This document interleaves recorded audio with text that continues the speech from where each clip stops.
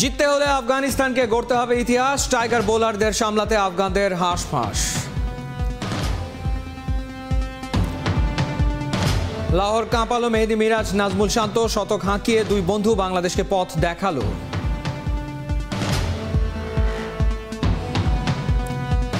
প্রীতি ফুটবলে আফগানিস্তানকে হারাতে জামালরা ব্যর্থ হলেন, গোলশূন্য ড্র নিয়ে মাঠ ছাড়লেন।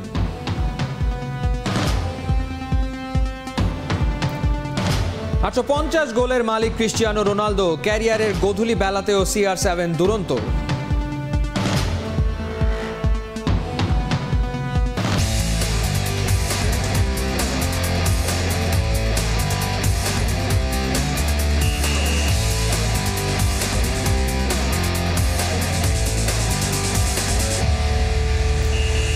স্বাগত একাত্তরের খেলাযোগে, আপনাদের সাথে আছি আমি ফাইম রহমান। ব্যাটিং পজিশনে সবখানে ফিট, তাই তো 22 গজে সুপারহিট। লাহোরের গাদ্দাফি স্টেডিয়ামে মিরাজ ম্যাজিক। মেকশিফট ওপেনার রোলে নেমেই বাজিমাত। 7-4 3-6 119 বলে 112 রান। অলরাউন্ডারের দুর্দান্ত সেঞ্চুরিতে 300 পেরোয় বাংলাদেশ। আফগানদের বিপক্ষে মিরাজের হুইলোর ঝলক সাইফুল রূপকের রিপোর্টে। স্কিলের সাথে মাথার কাজ, গুর্দাটাও বড় হওয়া লাগে। মিরাজের মাঝে সবই আছে সমানভাবে। কন্ডিশন যেমনই হোক, ব্যাটিং পজিশন নিয়েও থোড়াই কেয়ার। সবখানেই রাজ করার কৌশলটা জানেন। নামটাই তো মেহেদী মিরাজ। 3 অঙ্কের ম্যাজিক ফিগার। মজার ব্যাপার, ওয়ানডে ক্যারিয়ারে তার 2 সেঞ্চুরিতেই চিরপ্রতিদ্বন্দ্বী ভারত পাকিস্তান জড়িত। এই তো গেল ডিসেম্বরে মিরপুরে 8-এ নেমে টিম ইন্ডিয়ার বিপক্ষে ম্যাচ জেতানো দারুণ শতক। 8 মাস বাদে পাকিস্তানের লাহোরে মিরাজের উইলোর ঝলকে ঝলসে গেছে আফগানরা। রেগুলার ওপেনার বিজয় নয়, নাইমের সঙ্গে মেকশিফটে মিরাজে আস্থা টিম ম্যানেজমেন্টের। ব্যাটের কারসাজিতে দল, দেশ, কোটি ভক্তকে চাপমুক্ত রাখলেন ডানহাতি ব্যাটার। আফগানদের পেস কি স্পিনের সামনে কখনোই নড়বড়ে লাগেনি মেহেদী মিরাজকে। 1 হালি 4, একটা বিশাল ছক্কায় 65 বলে 50। হাফ সেঞ্চুরির পর দ্রুত রান তোলার তাড়া দেখা যায়। সোজা ব্যাটের সঙ্গে সাইড শট, র্যাম শটেও দক্ষতা দেখান এই অলরাউন্ডার। 2018 এশিয়া কাপের ফাইনালে আচমকা ওপেনিংয়ে নামেন মিরাজ। সেই 32 রানের ইনিংসেই ফুটে ওঠে তার সাহস আর নতুন বল সামলানোর দক্ষতা। 5 বছর বাদে শতক হাঁকিয়ে নিয়মিত ওপেনার হওয়ার দাবি জানালেন জোরালোভাবে। কিন্তু তামিম ইকবাল এবং লিটন কুমার দাস ওডিআই দলে ফিরলে মিরাজ কি ওপেনিংয়ে সুযোগ পাবেন, নাকি নেমে যেতে হবে 7-8-এ লোয়ার মিডল অর্ডারে? লাহোরে মিরাজ শুধু দলকে ভালো অবস্থানে নিয়ে যাননি, বন্ধুত্ব মজবুত করলেন। শান্ত মিরাজ, বয়সভিত্তিক থেকে ওদের সম্পর্ক দারুণ। যদিও ক্যান্ডিতে ভুল বোঝাবুঝিতে রান আউট। লাহোরে আবার সে কি দোস্তি। পাকিস্তানের জমিনে মিরাজ শান্তর সুপার পার্টনারশিপেই দিক খুঁজে পেয়েছে লাল সবুজের বাংলাদেশ। সাইফুল রূপক, একাত্তর। আফগান বোলারদের নিয়ে রীতিমতো ছেলে খেলা করেছেন নাজমুল হোসেন শান্ত। ওয়ানডে ক্যারিয়ারের 2য় সেঞ্চুরি তুলে নিয়েছেন টাইগার এই ব্যাটার। নিজের সেঞ্চুরি সদ্য ভূমিষ্ঠ সন্তানকে উৎসর্গ করেছেন। অনিক জাবেরের রিপোর্ট। আফগানদের পেয়েই শান্ত হয়ে উঠেছেন অশান্ত। 4-6-এ লাহোরের মাঠ কাঁপিয়ে দিয়েছেন। রশিদ খানকে দেখিয়ে দিয়েছেন শান্ত জ্বলে উঠলে কি তুল কালামটাই না হয়। রাজার মতোই শান্ত রাজ 6 মেরেই নিজের হাফ সেঞ্চুরি পূরণ করেছেন। ওয়ানডেতে 29তম ম্যাচে 5ম 50 হাঁকালেন এই টাইগার ব্যাটার। পাকিস্তানের আকাশে বাতাসে শান্তর নামেই কলরব উঠেছিল। ধীরে ধীরে শান্ত নিজের সেঞ্চুরি তুলে নিল। সোনার হরিণের দেখা পেয়েই শান্তর অন্যরকম উদযাপন। কিছুদিন আগেই বাবা হয়েছেন, নিজের সন্তানকেই তাই সেঞ্চুরি উৎসর্গ করলেন। এশিয়া কাপ খেলতে লঙ্কায় গিয়েই শান্ত লঙ্কা কাণ্ড। প্রথম ম্যাচেই শ্রীলঙ্কার সাথে করেছিলেন 89 রান। আফগানিস্তানের সাথেই ক্যারিয়ারের 2য় শতক তুলে নিলেন।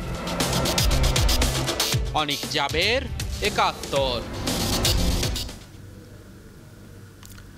ক্যান্সারের কাছে হেরে চলেই গেলেন টাইগারদের সাবেক ফাস্ট বোলিং কোচ ও জিম্বাবুয়ের সাবেক ক্রিকেটার হিটস্ট্রিক। রবিবার সকালে এক ফেসবুক পোস্টে তার মৃত্যুর খবরটি নিশ্চিত করেছেন তার স্ত্রী নাদিনে স্ট্রিক। এর আগে গেল 23 অগস্ট স্ট্রিকের মৃত্যুর খবর ছড়িয়ে পড়ে, তবে এই খবরকে ভিত্তিহীন বলে উড়িয়ে দিয়ে নিজের সুস্থতার খবর দিয়েছিলেন জিম্বাবুয়ের সাবেক এই ক্রিকেটার। এদিকে খেলোয়াড়ি জীবনের পর কোচিংয়ের নাম লেখান এই জিম্বাবুয়ান 2014 থেকে 2016 এই 2 বছর মাশরাফি রুবেলদের গুরু ছিলেন তিনি। দুর্নীতির অভিযোগে 2021 সালে সব ধরনের ক্রিকেট থেকে তাকে 8 বছরের জন্য নিষিদ্ধ করে আইসিসি। দুইটা ফিফা প্রীতি ম্যাচের প্রথমটায় ফরওয়ার্ডদের ব্যর্থতায় আফগানিস্তানের বিপক্ষে জিততে পারল না বাংলাদেশ। রাকিব মোরসালিনদের ভুলে গোলশূন্য ড্র হয় ম্যাচটা। বসুন্ধরা কিংস অ্যারেনায় শুরু থেকে আক্রমণাত্মক ফুটবল খেলতে থাকে হাভিয়ের কাবরেরা শিষ্যরা। 21 মিনিটে দারুণ সুযোগ মিস করেন রাকিব। পাল্টা অ্যাটাকে গিয়ে সুবিধা করতে পারেনি আফগানরাও। ফার্স্ট হাফে নিশানার খোঁজ পায়নি কোনো দলই। দ্বিতীয়ার্ধের শুরুতে মোরসালিনও দলকে এনে দিতে পারতেন লিড, কিন্তু এমন মিসে অবাক সবাই। সুযোগ নষ্টের মহড়ায় আবারও রাকিব লক্ষ্যভ্রষ্ট। কপাল মন্দ, তাই ম্যাচটা শেষ হয়েছে গোলশূন্য। নিজেদের ভুলে জয় বঞ্চিত হয় বাংলাদেশ।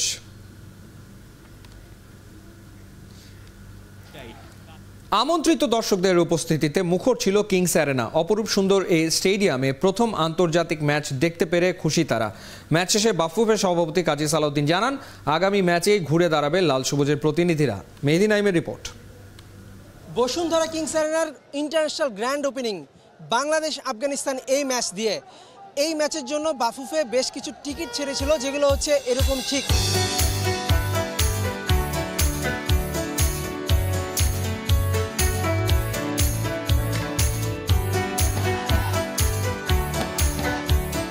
এক নতুন বাংলাদেশ, কিংস অ্যারেনায় লিখবে নতুন দিনের গান, যার সাক্ষী হতে বিকেল থেকেই দর্শকদের আগমন, হাতে নিয়ে বিজয় নিশান। মোরসালিন জামালদের এক একটি মিসে বেড়েছে দীর্ঘশ্বাস। গর্জন দিয়ে লাল সবুজ গায়ে জড়িয়ে প্রেরণা জুগিয়েছে বাংলাকে। ওরা আছে বলেই বেঁচে আছে ফুটবল। বসুন্ধরা কিংসের মাধ্যমে সারা বিশ্বে শুধু জানবো ফুটবল বাংলাদেশের সবচেয়ে প্রিয় খেলা। মাঠটা অনেক সুন্দর। কেউ আসছে কিশোরগঞ্জ থেকে, কেউ আসছে সিলেট থেকে, আমাদের বিভিন্ন জেলা থেকে মানুষ আসছে। খুব ভালো লাগতেছে, একটা ভালো খেলা হইতেছে বাংলাদেশে। অসম্ভব ভালো লাগতেছে। ভালো লাগারই কথা, কারণ এরকম একটা মাঠ বাংলাদেশে হবে বাংলাদেশের মানুষ আশা করে নাই। আফগানিস্তানের বিপক্ষে ম্যাচের আগে মোরসালিনকে আলাদা ডেকে টোটকা দিয়েছিলেন বাফুফে সভাপতি কাজী সালাউদ্দিন। তারপরই দুইটা সহজ চান্স মিস মোরসালিনের। তবুও বাফুফে বস তরুণদের উপর ভরসা রাখতে চান। আগামী ম্যাচেই ঘুরে দাঁড়াবে তার বিশ্বাস। ভাইটাল ছিল হলো যেটা, সেটা হলো তোমার ফিনিশিংটা। So now the coach will have to give more emphasise যে গোটা ম্যাচ কভার করলেও ফিনিশিং তো করতে হবে, বিকজ ফুটবল তো গোলের খেলা। হঠাৎ করেই ফিফা প্রীতি ম্যাচ আয়োজনের দায়িত্ব পেয়ে দিনরাত খেটে কিংস অ্যারেনা প্রস্তুত করেছেন বসুন্ধরা কিংসের কর্তারা। বাফুফে সভাপতির সঙ্গে মাঠে বসে খেলা দেখেন কিংস সভাপতি ইমরুল হাসানও।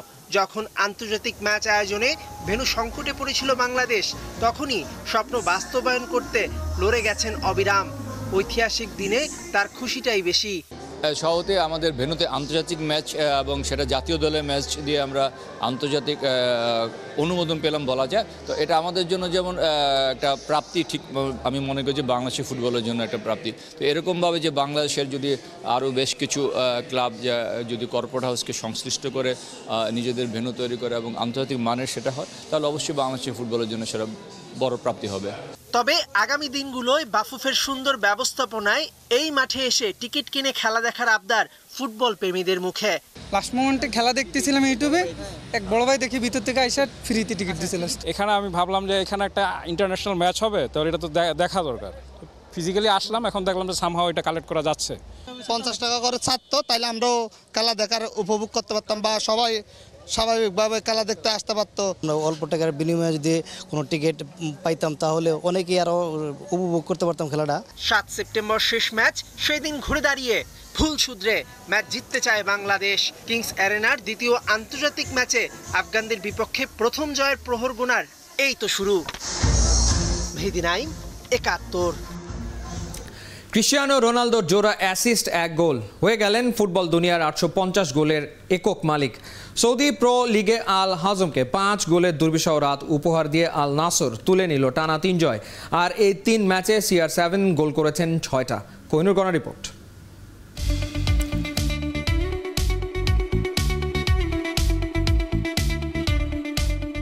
প্রথমে জোড়া অ্যাসিস্ট, এরপর স্কোর শিটে তুলে নিলেন নিজের নাম।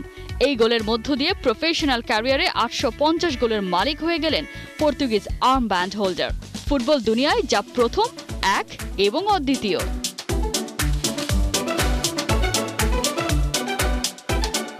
রিয়াল মাদ্রিদের হয়ে ক্যারিয়ারের শুরুতে রোনালদো গোল করেছিলেন 27টি, তার সাথে মিলিয়ে কিনা আল নাসরের জার্সিতেও 30 ম্যাচে 26। সেই রোনালদো কিন্তু রিয়ালের জার্সিতে ক্যারিয়ার শেষ করেছিলেন 450 বার স্কোর শিটে নাম তুলে। তাই তো নতুন মাইলস্টোন স্পর্শ করে রোনালদো বললেন 850 স্টিল কাউন্টিং। অথচ আল নাসরের নতুন সিজনটা শুরু হয়েছিল 2 ম্যাচ হেরে, চারিদিকে ধিদি পড়ে গেল আরো একবার। Cristiano Ronaldo simply loss project. জবাব তো মুখে নয়, দিতে হয় কাজে। ভালোই জানেন বিশ্বসেরা এই স্ট্রাইকার। আল হাজমকে 5 গোল হজম করিয়ে রোনালদোর দল তুলে নিল টানা 3 জয়। আর CR7 এর পকেটে 3 ম্যাচে 6 গোল 4 অ্যাসিস্ট। বুড়ো ক্রিশ্চিয়ানো যেন ফাইন ওয়াইনের মতো। রোনালদো যখন ইউরোপ ছেড়ে পা রাখলেন সৌদিতে, তখন থেকে বিদ্বেষ চারিদিকে। সেই সৌদির মাটিতে এই রোনালদোর বদৌলতেই হয়ে গেছে ফুটবল বিপ্লব। একে একে নাম লিখিয়েছেন করিম বেনজেমা, সাদিও মানে, নেইমারদের মতো তারকারা। CR7 আরও একবার দেখালেন তিনি নতুন দিনের পায়োনিয়ার। এই তো কদিন আগে রোনালদোর ক্যারিশমেটিক পারফরমেন্সে আরব কাপ, চ্যাম্পিয়ন্স কাপের শিরোপা জেতে আল নাসর কোয়ালিফাই করে AFC চ্যাম্পিয়ন্স লিগে। আর আল নাসর ক্যাপ্টেন হয়ে যান আগস্ট মাসের প্লেয়ার অফ দ্য মান্থ। সবার গল্পের স্ক্রিপ্ট তো এক হয় না মনের মতো। ক্রিশ্চিয়ানো রোনালদোরও তাই। মেসির মতো নতুন লিগে পা রেখেই হয়নি সব পাওয়া। এবার কোনো তুলনা নয়, বরং এই মুহূর্তে সবচেয়ে বড় সত্য হলো 38-এর রোনালদো এখনো গোল করাচ্ছেন প্রতিনিয়ত। কোহিনুর কণা, একাত্তর। ফর্ম নেই, পেনাল্টি ছাড়া ইদানিং গোলও করতে পারছেন না তেমন, কিন্তু কেন যেন ঘুরে ফিরে এই ক্রিশ্চিয়ানো রোনালদোর দেখানো পথেই হাঁটছে ফুটবলের অনেক রথী মহারথী। কদিন আগে শেষ হওয়া ট্রান্সফার উইন্ডোতে তারকারা দলে দলে যোগ দিয়েছে সৌদি ক্লাবে। এর পেছনে কাজ করেছে কোনটা? মধ্যপ্রাচ্যের পেট্রো ডলার নাকি রোনালদো এফেক্ট? খালিদ জামিল জানাচ্ছেন বিস্তারিত। ইউরোপিয়ান ট্রান্সফার মার্কেটে বেশ আগেই আগুন ধরিয়েছে পেট্রোলিয়াম থেকে আসা ডলার। তবে এবারে যেটা হলো সেটা রীতিমতো অবিশ্বাস্য বিস্ফোরণ। গোটা ইউরোপকে টেক্কা দিয়েছে এক সৌদি আরব।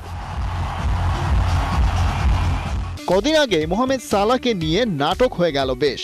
ব্রিটিশ মুদ্রায় 200 মিলিয়ন দিয়ে তাকে নিতে চেয়েছিল সৌদি ক্লাব, এমন খবর রটেছিল বাজারে। কিন্তু লিভারপুল ট্রান্সফার উইন্ডোর শেষ প্রান্তে এসে কোনো রিপ্লেসমেন্ট খুঁজে পাচ্ছিল না, তাই সালাহর আর যাওয়া হয়নি সৌদিতে। ইজিপশিয়ান কিংয়ের ট্রান্সফার আপাতত না হলেও সৌদি প্রো লিগ এবারে কম ঝলক দেখায়নি। নেইমার জুনিয়র চলে এসেছেন আল হিলালে, করিম বেনজেমা যোগ দিয়েছেন আল ইতিহাদে, একই ক্লাবে এসেছেন এনগোলো কন্তেও, আল নাসরে নাম লিখিয়েছেন সাদিও মানে। আর এই যে সবার দলে দলে সৌদি প্রো লিগের পতাকা তলে যোগ দেওয়ার মিছিল, সেটার ডাক দিয়েছিলেন ক্রিশ্চিয়ানো রোনালদো।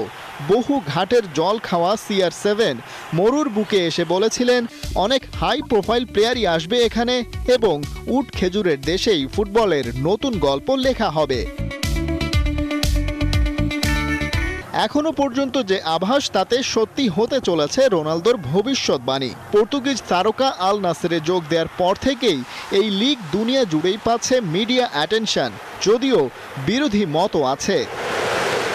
ইউএফার প্রেসিডেন্ট বলছিলেন সৌদি লিগের এই জাগরণ নিয়ে তিনি মোটেও চিন্তিত নন, কারণ তেল বেচে পাওয়া মোটা টাকা সৌদি ফুটবল বৃদ্ধাশ্রম তৈরিতেই খরচ করছে। কিন্তু বাস্তবতা হলো কেবল ফুটবল ঐতিহ্য নয়, পেট্রো ডলারও টানতে পারে তরুণদের, আর সেটার প্রমাণও মিলছে এবারের ট্রান্সফার উইন্ডোতে। সারা দুনিয়ার ভেতরে কেবল ইংলিশ প্রিমিয়ার লিগের ক্লাবগুলোই বেশি খরচ করেছে সৌদি প্রো লিগের দলগুলোর চেয়ে।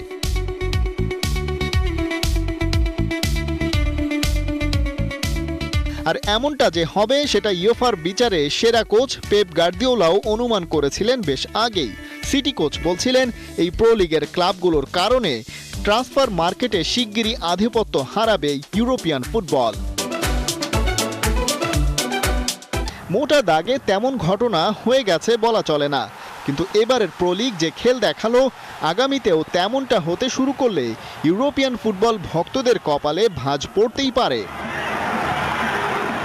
খালিদ জামিল, একাত্তর।